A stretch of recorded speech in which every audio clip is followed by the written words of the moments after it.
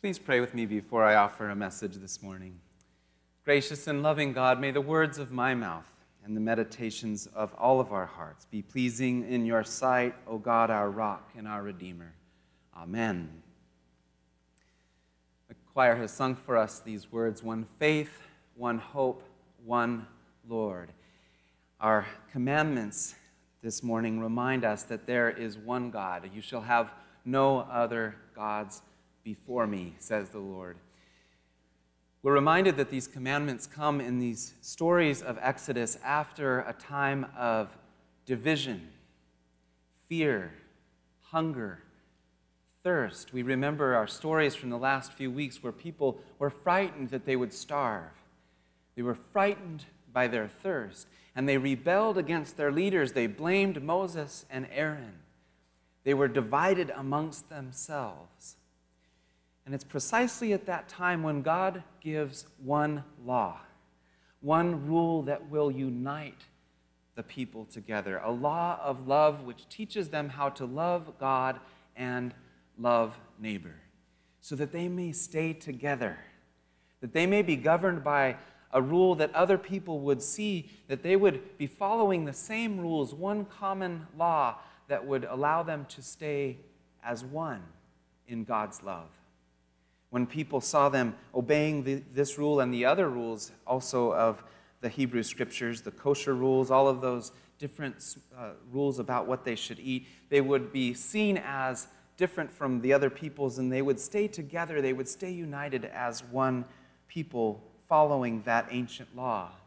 And at the heart of that law are the 10 Commandments, and they brought people together. Just at the right time, God gave his people a law of love that would beckon them back to a love for God and to a love for one another. Yesterday, 9 of our church members gathered in Fellowship Hall for something that was called Readiness 360. It's a program that our church is participating in from our annual conference, the California Pacific Annual Conference of the Methodist Church. And Reverend Nicole Riley is leading us. She invited our church and several other churches to participate. Here's an image of all of these wonderful people gathered from different churches, a very diverse group. We had folks from the Chinese church in Los Angeles, from 2 African-American congregations, our church, and Belmont Church. We were also involved. It was a wonderful group of people, and she said that each one of us is invited to think of our unity in God's calling to our church and how God will lead us forward. She said, I want you to remember that as you begin this process of envisioning the church's future and discerning God's will, that this is God's church. It's not the pastor's church. It's not any one church leader's church. This is God's church, and whatever we're called to do will be God's will. And in that, we will be united. We will have one vision. In fact, she said, in Readiness 360, we're only going to focus on being ready for God to plant whatever that seed is that should be planted. In other words, readiness is about readying the soil, readying our own hearts with prayer, with honest communication with each other, removing the stones and thistles and weeds that might get in the way, any bad communication patterns we have in the church, any tensions like that. We want to resolve those. We want to be reconciled to each other. We should be united in love as we listen for God's will for God's church. Amen? And then we trust the planting and the fruitfulness to God, that God will prosper the work of our hands. I encourage us all to keep this process in our prayers. I think all who attended from our church yesterday were very encouraged. It was a 6-hour meeting. This is an investment of time that our volunteers are involved in giving each time we meet over the next year. And we're excited to see what God will do. But this is where the 10 Commandments also begin. They are a reminder that we are God's people and called to be united in one Lord. It's helpful for us from time to time to go over these commandments and remember what's in them and remember what they really mean. Last Wednesday at our Bible study, Margaret Hewler shared with us a brief poem that I'd like to share with you now. It ticks through the Ten Commandments very quickly and poetically. It's a poem by Elton Trueblood, and you can count the 10 as we go. Above all else, love God alone. Bow down to neither wood nor stone. God's name refuse to take in vain. The Sabbath rest with care maintain. Respect your parents all your days. Hold sacred human life always. Be loyal to your chosen mate. Steal nothing, neither small nor great. Report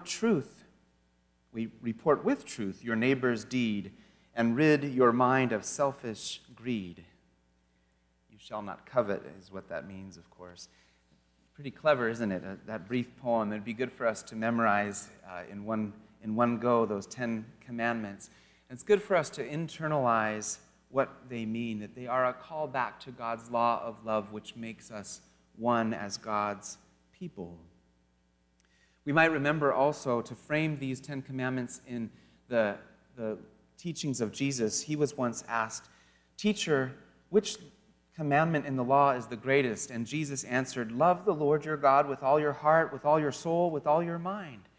And the second is like it, you shall love your neighbor as yourself. On these two commandments hang all the law," Jesus taught us.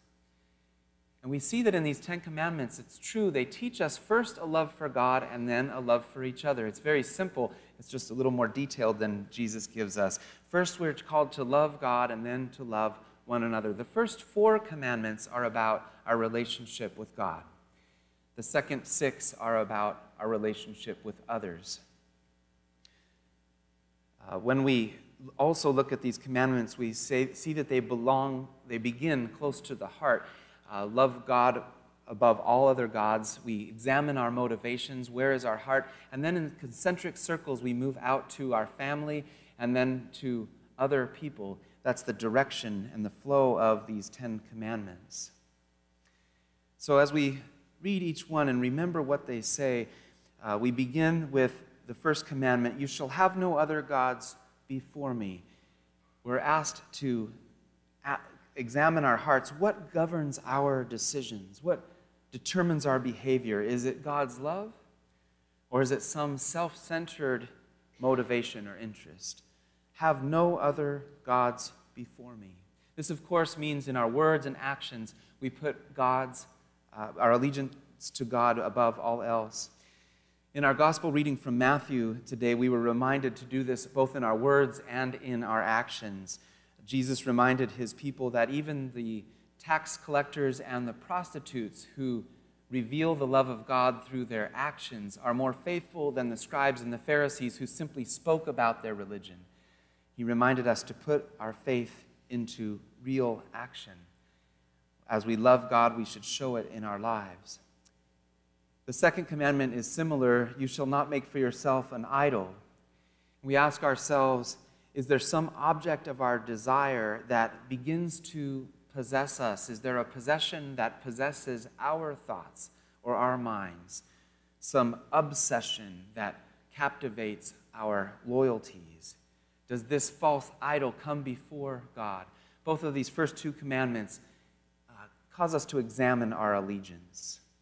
The third commandment reads, "You shall not make wrongful use of the name of the Lord your God." This is often interpreted as a prohibition against using God's name frivolously, which of course it also means. We're not supposed to use those words that we text saying OMG on our text messages. Using God's name meaninglessly or frivolously is against this commandment. But this commandment also has a deeper meaning. We are not to do anything in God's name that is a violation of God's nature. We're not to commit some act that is inconsistent with the character of God. When a messenger was sent in the name of a king, for example, he was supposed to embody that king's character and give the king's message. So if we take the name Christian and we act in the name of Jesus Christ and do things that are against the nature of Jesus, we take his name in vain. One example of this might be the Christian Crusades. In fact, it surely is an example of this. The Christian Crusades were an act of violence and an act of aggressive war waged by Christians in Jesus' name against Muslims and against Jews. Many Muslims and Jews were killed in those medieval times as Christians marched to recapture the Holy Land from those neighbors. They invoked Christ's name as they broke God's commandments, as they killed their neighbors. They did so in the name of Jesus Christ. This is the ultimate way of taking God's name in vain, isn't it? Or today, as we see acts of terror committed in the name of Allah, here too, someone is taking the name of God in vain, even as they break God's own law. These are clear ways of taking God's name in vain and violating the nature of God. One way to say this is that we are never to attribute to God anything but God's true attributes. The fourth commandment calls us to remember the Sabbath, and it invites us to a wonderful practice to honor the Sabbath and keep it holy, to stop once a week and to appreciate all that God has done, just as God stopped on the seventh day and appreciated his own handiwork. I remember as I was traveling with our Sierra Service Project group, our young people going to do our mission trip this past summer, we worshiped one morning at a church in Oregon, and the pastor was preaching about Sabbath, which was perfect for me because I got to sit in the pews and just enjoy and rest and not work as I heard him preaching about Sabbath. And as he preached, the message became very clear that the Sabbath is a time to enjoy God's creation, to enjoy all that God has made. God has worked very hard to create this marvelous universe. Shouldn't we stop and enjoy it? Shouldn't we enjoy the work of our hands and rest and be blessed for a day? Isn't that the very best part of life? To enjoy the show? To not do this would be like rehearsing many, many days to put on a play, but never to show the play in front of other people to let them enjoy it.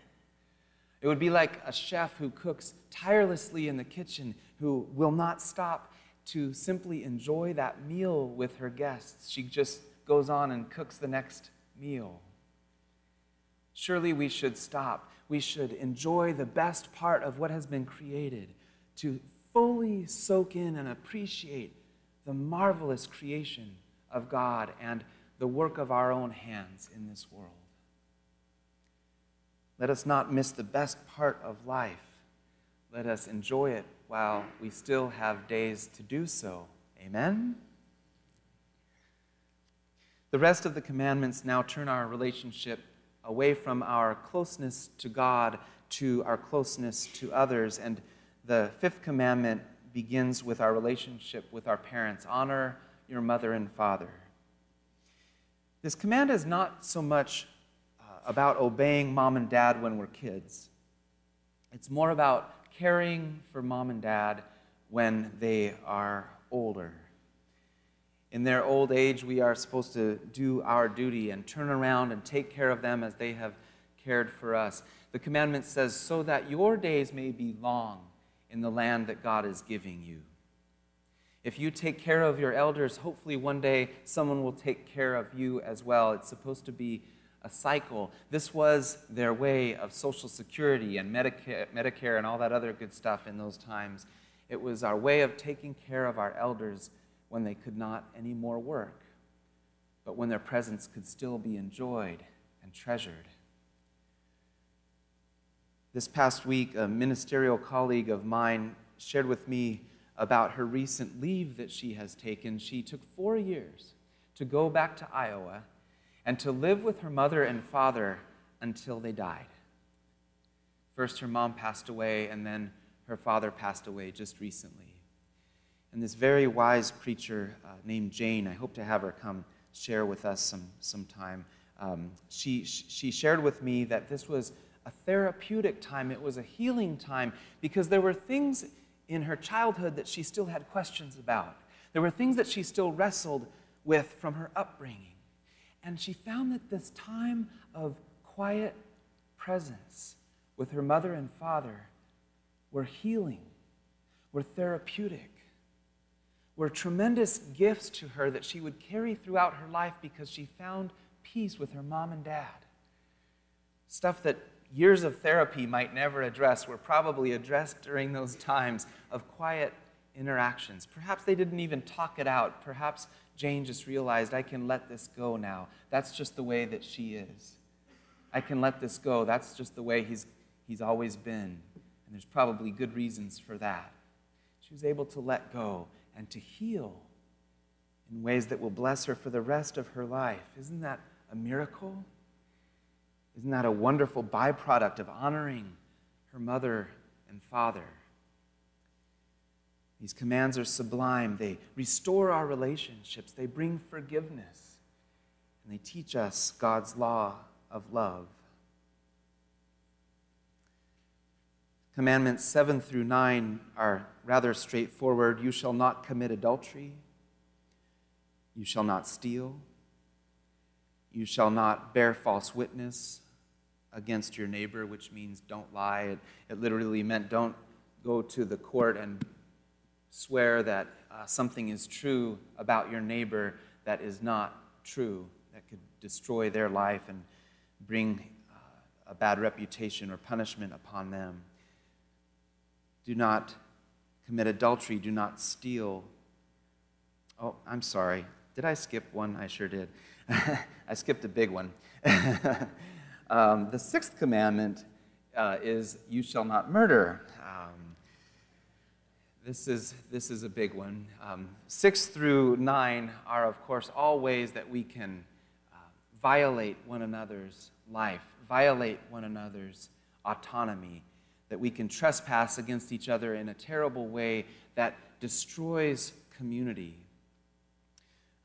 You shall not murder is probably the best translation. You shall not kill is another translation, but the sense of this commandment is probably murder. This past Monday, our hearts were surely broken as we woke up to the horrible news that 58 people were murdered in Las Vegas, Nevada. We see the power of our sinful and evil acts when we decide senselessly to take someone's life. It destroys community. It sends us scattering and running. It sows distrust and fear within our hearts. We see what a powerful act of disunity that becomes. You shall not murder, says the Lord. And let us all pray that our leaders going forth will do everything in their power to prevent these things from ever happening again. These commandments, you shall not murder, you shall not commit adultery, you shall not steal, you shall not bear false witness, preserve the unity of our community. They keep us from chipping away at human trust and human relationships. And finally, the 10th commandment, you shall not covet, teaches us, much like the first two commandments, not to put any possession before our love for God and one another. Sometimes we can become obsessed with an earthly possession. We're taught by this commandment to be grateful for what we already have, not to put our energies into wanting what we do not yet possess. We have to be especially careful with this commandment because we hear on commercials every day that we should want what we don't have. This in some ways drives our behavior and drives our economy, but we have to be in control of that impulse and not let it control us. Do not covet what belongs to someone else. I love the Clash song. The Clash are one of my favorite punk bands.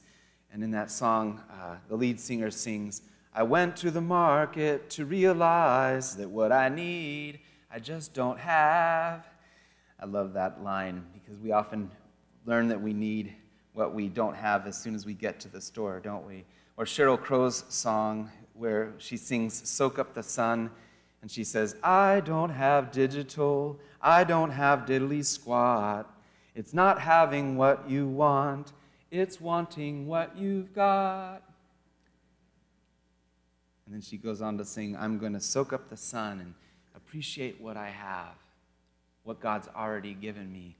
What if we didn't spend our lives trying to have what we want, but wanting what we've got, as she sings, being thankful for what we have already been given. Gratitude is the best antidote to coveting. If we're tempted to want what everybody else wants or to keep up with the Joneses, we have forgotten to be grateful for what we have already got. Let us practice that thanksgiving. Amen. Jesus taught us, love the Lord your God with all your heart, with all your soul, and with all your mind. And love your neighbor as yourself. On these commandments hang all of God's law. May we do these things in word and in action, so that our lives and our world may be shaped by the life-saving love of God, so that all people may know the goodness of the Lord. May it be so. Let us pray. God of truth and wisdom, we cherish your teachings. Your laws bring us back together and restore our relationship with you. We thank you that you teach reconciliation in our relationships and peace in our world. We thank you for your law, which teaches us to live in harmony with all of our neighbors. And we ask that you would help us, Holy Spirit, to aspire to this love and grace that we have known and seen in Christ Jesus our Lord. So cure our inclination toward division. Keep us from violence. Forgive the sins of our world. Heal, O Lord, the broken-hearted neighbors who continue to mourn their loved ones who were killed and all those who were injured in Las Vegas last week. O God, if there is any way for us to prevent such senseless violence in the future, give us the wisdom and the will to do so.